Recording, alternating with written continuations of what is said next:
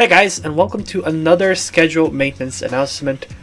This one I've been kind of looking forward to it because there has been a few things that kind of called my attention a little bit. I have already read this, so to not buy too much time of you guys, I will kind of try to sum it up everything that is currently in here and try to give my opinions at the end of the video if you're interested. Without further ado, we're gonna start with new Chaser Pass. Nothing much to talk about the new Chaser Pass other than they are changing the rewards here. As you can see, we now have a new motion called the Space Float. We're gonna have a Cordy of Twinkle Twinkle Shooting Star and the Space Rabbit Cordy. I don't know what's up with the space theme they're going on over here, but they do show it in action here and it's like, it's glorious. I don't even need to say anything, it just do it on its own. Yeah, you can see here a little better their new equipment here, that it's a helmet, and I think this one is like a back effect that they have on the characters, so nothing much has been changing there except for that. However, the one thing that has been changed a lot recently is the Halloween event. As you can see here, we have the change of backgrounds from some areas, including the lobby. We got the attendance log, as we always do. Not a lot has changed when it comes to rewards wise. There are a few reinforcement scrolls here that we can get, some tickets, some property scrolls that we can also get, but we also, as because it's Halloween and everything, we're also gonna get this Halloween box over here at day 15, which grants us a Halloween Access Select box and a Jack-o'-lantern monster card. When it comes to the accessory box, we can get two types of accessories. One of them is the headband, which is a reoccurring item that we can get, and a new Witch Hat Cordy box, which is basically just a witch hat. Will fit very well for my army and possibly a witch costume that I can pull off for her if possible. Next one, we got a reoccurring event, which is the Lantern event, which is basically we have to go to a level that is around our level gap and basically find the jack-o'-lantern and defeat it 7 times. We get 5 pumpkin baskets, which is this item right here, and these baskets can contain very good items here. As you can see, it's just an immense list of things you can get, but the most notorious one obviously is the single property scrolls, monster card box, region monster card box, and a few other very good items to get. Actually, now that I read that back, this is just the exclusive dungeons that this doesn't appear in. The rewards are basically just all of this right here, but it's still very good rewards here from the basket. Next we have the weekly chain mission, which essentially we have to kill at least 600 enemies at the week, and every time we do so, we get a special item in return. For instance, on the first week, we're gonna get a title that is very themed around Halloween. For week 2, we're gonna be getting another Jack-o'-lantern card. Then lastly, we get the Trickster for week 3. Next one, we got the accumulated logging event. This one we also is a recurring event as well, where we play the game for a few hours. And this one is 2 hours and 30 minutes, I think. It's 150 minutes. Where in this event, you basically just get rewards every 30 minutes you play the game. This is accumulative, so you don't need to do like 2 hours and 30 minutes in a row. Although most of us already do play 2 hours in a row, so it's not like a big deal. However, when you have 150 minutes accumulated in the game, you'll be able to get a Jack-o'-lantern necklace and a few singles property scrolls to help you out. Next one, we have the 7-day login event, which is pretty straight to the point. Every time you log in the game, you will be rewarded with 1 piece of the Cordy set of Halloween, or as I like to call the Pumpkin Man. I don't know if it's going to be forever, but the way they're like kind of setting this up for every piece a day, it kind of feels like you'll be able to get this one forever. So if you really like this set or you really don't have any other visuals for your character, I do recommend picking this one. So next one, we're gonna have a big one, which is Dungeon Permanent Entry event. Until November 6th, which is when the next event starts for Grand Chase, Tower Disappearance and Berkas will not have an entry time limit. Whenever you open a game, they will most likely be open for you to play. The only thing to be noted here is that the daily entry is still counting, so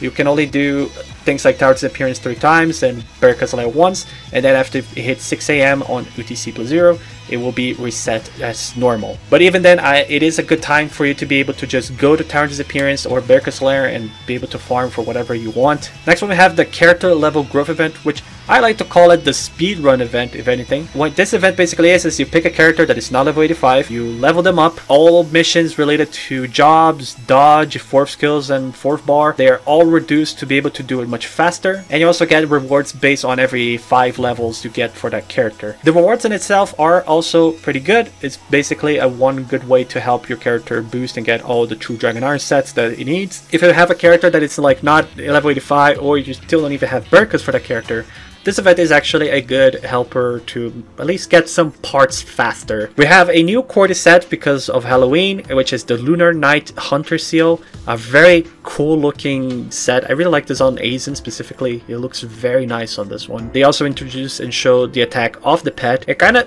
feels like a homing attack, if anything. Like, not a lot of pets does like a diagonal attack as far as I know.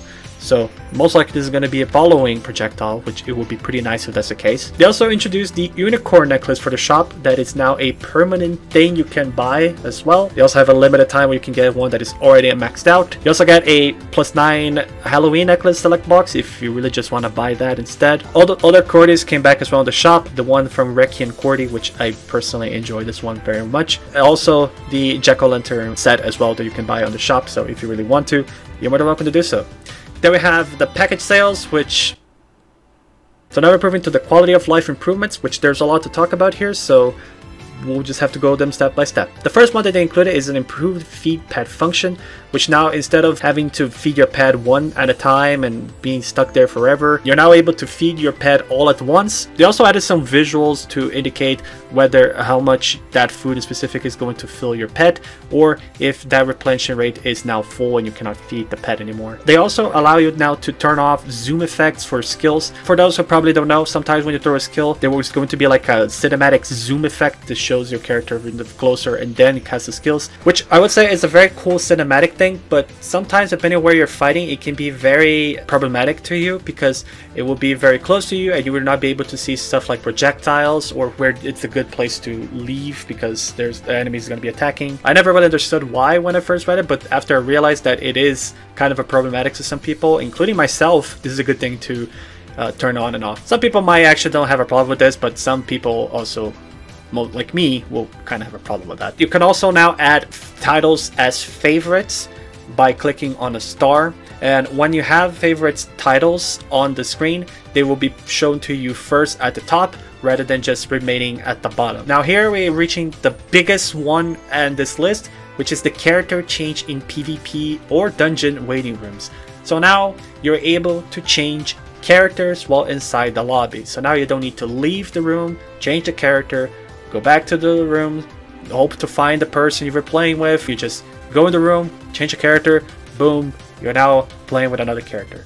There are some weird things here that I don't kind of understand why this happens. For instance, apparently if you're the room leader and you change characters, you lose the room leader. Sounds like you leave the room and then you're able to quickly go back to the room that you were before. And there are obviously some restrictions. For instance, if they don't meet like specific entry, if you don't have the power limits for stuff like maybe the Void, if you don't have tickets, or if you're like a character that is not Vegas or Adele and you're trying to enter their level, apparently that's not allowed. The more important one I think is the fact that if you don't change your character in 10 seconds, you get kicked in the room. Also, if you reach a daily limit, apparently you're also kicked out. They also just mentioned Wizard's Labyrinth, but I imagine other areas like Berkas Lair, maybe Temple of Time also apply here. I guess Wizard's Labyrinth was just an example. So yeah, but there are some strange little limitations here that makes you feel like what is happening is you're basically just leaving the room, changing the character and then going back to it. But now it's a lot more flexible and there's no need to create another room or anything like that. You just do everything set up, specifically how it says that if there's a password, you don't need to type the password again, you just get back in. So there are some strange things here and there that feels weird, but other than that, we do have a character select now on waiting rooms, which is pretty nice. They're expanding the Cordy inventory to 900. They also seems to ease the chat filter, which I personally think is a pretty good thing, and it's one that we absolutely need it, because trying to talk in Grand Chase is like trying to figure out a new language. You cannot even say lass, because if you remove the L, it says ass, and the filter goes, oh, that guy's saying ass, censor it. You cannot have that, but you're trying to say lass. They also allow you to move all objects to warehouse function, where basically if you have an item on the warehouse, you can move all items that is in your character into the warehouse without having to do one at a time. I thought at first it was like if you have an item, they would just put everything in there, which kind of made me a little confused on how that what's going on. But after reading it again, I realized like, oh, okay, it's everything that is in the warehouse. It's not every item. For instance, if I have here bullions, cores, single property scrolls, maybe if you click on that button, it would only move these items into the warehouse. It's not going to move like every single item. They're also changing the criteria for monster cards from rank to card property. I tried to look at Grand Chase about this one, but I don't understand what that is, but I think it's just a name change. They're also going to remove non-official background music. Only Another World levels like Cryptoria and Temple of Time have this problem. A few Harrier ones as well. I remember back then you could get like copyright strikes from having certain themes added, and because these were not obviously Grand Chase music. So it seems like now they're going to remove this, and I don't know if this means they're going to add their own music again, or if they're just going to add Grand Chase music to it. Makes me kind of happy, because that means we're going to see hopefully some original music now. Another big change they're going to add is they're going to remove level requirement -3 from True Dragon Iron equipment, and they're going to replace it with Tame Resistance. They also improved a skill tree. Basically what they say here is that if you spend all points on the characters, they will now share a warning that you use all points and you cannot use more in the future. We also got a pet balance for Glenn specifically, which is most likely the pet we're going to see in the future. They also included some bug fixes, which mostly, as far as I see here, is just visuals, except for this first one, which they reduced the number of counterattacks by the Chaotic Witch on Connect's Explosion. A little helpful, I would say. Chaotic Witch really likes to counter a lot, and sometimes it makes her very immune to attacks for a long time, specifically if you're playing with 4 people. So making this reduction, I feel like, is a good call. So that was it for the maintenance schedule. The real big thing here is the character balancement that they added as well. I'm not going to read through all of this because this is a Bible of a notepad, so I will be leaving this in the description for those who would like to read carefully on their own. Though I will say I did went through Alice's page because she got more buffs than I thought she would, and just reading through these, I can tell that a lot has been changed for most of these characters. Just looking at how Savior, like specifically, can get more attacks in, more hits, more damage, and her tornado, like, it's much now faster. It kind of makes me excited to see the other characters. And just reading everything that I see here, most of it is like increased damage, and they also change behavior of a lot of skills here. I will mention just Bravery here, for instance, which is her 4th skill. Now you can use skills while it's active. They enhance the combo attack, allowing for MP recovery. So yeah, if you want to check this entire character balancement, I'll make sure to include it in the description, and you can be able to read at your own pace, really, because if I'm going to read this at my own pace here, this video was going to be like, I don't know, maybe an hour long, and I feel like this video is already long as it is. But other than that, that was it for the overall update that we're going to be receiving tomorrow. Very good update. If anything, you can say that this is the character balancement, and then we're getting Halloween as an extra. Which I will say though, the Halloween event that we're going to get as an extra isn't that bad either. There is a few cool things here that we can get, specifically the single property scrolls for most of these events, I would say. Also the permanent entry thing as well for Tower Disappearance and Berkas, which is pretty nice. This does reminds me when we had free champion mode available on some events, where you could just play events like Vermesha or Archimedia without having to pay for champion tickets. I kind of have a feeling that they're going to do this maybe either again, or next update they're gonna make a like, okay, there's no time restrictions now, you can able to play whenever you want. I feel like they're just kind of testing and playing with the water to see how is this gonna play out, which frankly I think this is pretty interesting, and if it works pretty well, I hope they actually do remove this entry time that they have for it, because I feel like places like Berkas and Tower Disappearance don't need that anymore.